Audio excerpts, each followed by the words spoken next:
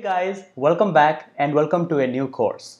So in this series of video, I'm going to help you to learn Spring MVC. And if you are a Java beginner and if you are thinking, well, should I learn Spring MVC? Then I should say definitely. So Spring MVC is one of the most popular module in Spring and been used widely across different companies.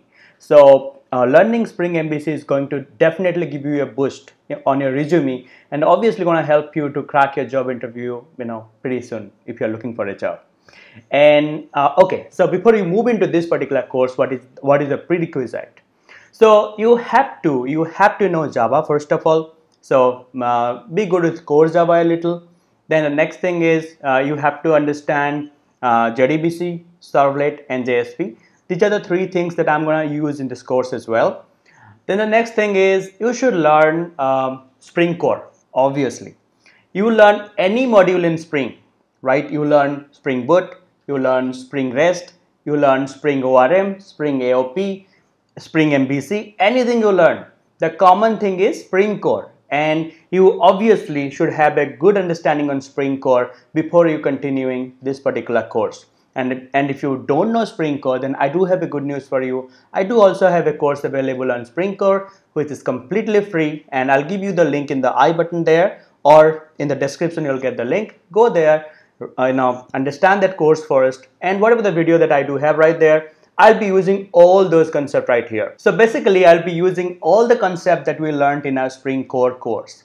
I'm going to use dependency injection, Spring IOC. You should be having a good understanding on containers, like application context and all those things. And also you should be knowing the constructor injection, setter injection, basically the dependency injection. And the next thing is you should have a good understanding on auto varying and the component scanning and all the stuff. And also you should have a little bit of understanding on bean lifecycle, how we are starting the container, how we are closing the container and all those things. If you learn all these things, guys, the things that I'm going to discuss over here is going to be pretty simple for you. Spring MVC is, trust me, it is pretty simple, right? You just need to have a good foundation. And obviously you can use my course to have that. And obviously if you don't like my course, go online, learn Spring Core first, then jump into Spring MVC. Don't just rush into Spring MVC because your company is telling you to learn Spring MVC or somebody is asking you to learn Spring MVC, okay? Go step by step, learn through your basics, then you can jump into any module of Spring once you complete Spring Core.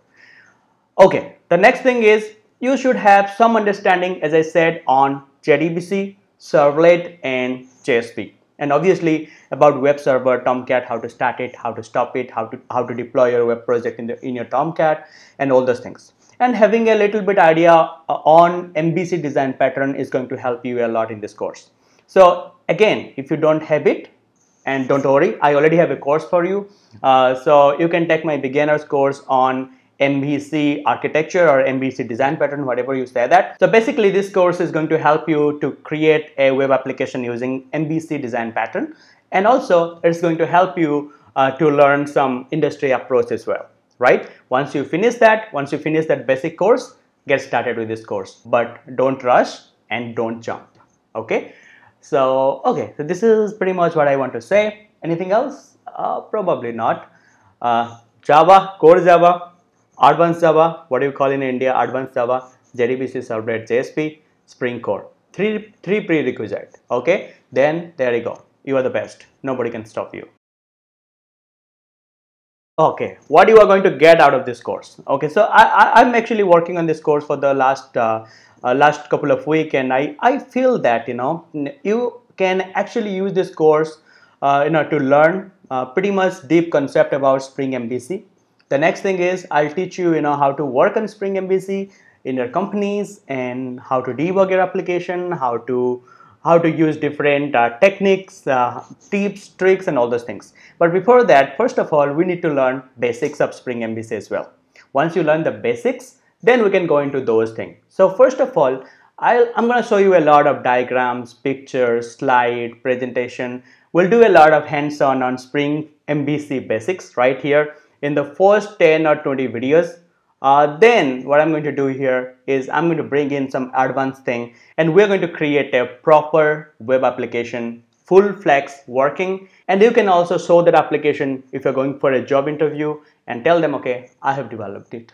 And obviously they're going to like it. They're going to see, okay, now this guy learned Spring MVC. He's just not placing these things in the resume. He also has an application to show up. Okay, so as you are actually going to develop that particular application by yourself, I'm going to say you that you will be mastering a lot of things, right? And you are going to have a lot of real-time experience by building this application. Cool. So basics I'm going to cover, and also I'm going to cover some advanced thing, and I'll help you to create a complete web application using Spring MVC, and which will be pretty much real-time. And obviously you will be using all your Spring MVC concept that you're learning throughout this video on that web project. Okay, so that's what I want to say. And okay, one more question, one more doubt you might have, that okay, if I'm learning Spring MVC, why not I should learn Spring Boot? Okay, guys, I'll tell you one thing. Learn Spring MVC first, then you go to Spring Boot. Okay, that's gonna help you to understand actually how Spring Boot is actually working internally, right?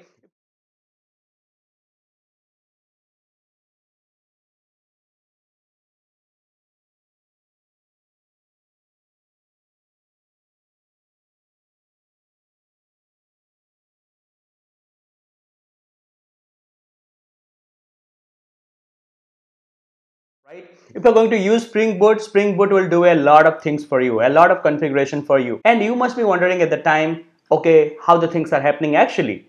But if you're going to work on Spring MVC, that's going to give you a complete idea how the flow is working.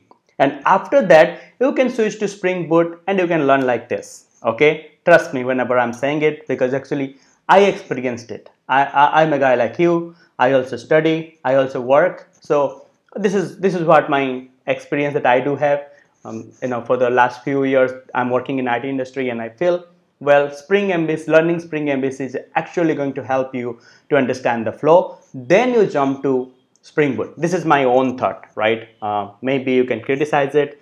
Maybe you can say, okay, I can directly go and learn Spring Boot. You're welcome. But this is what I think. Okay.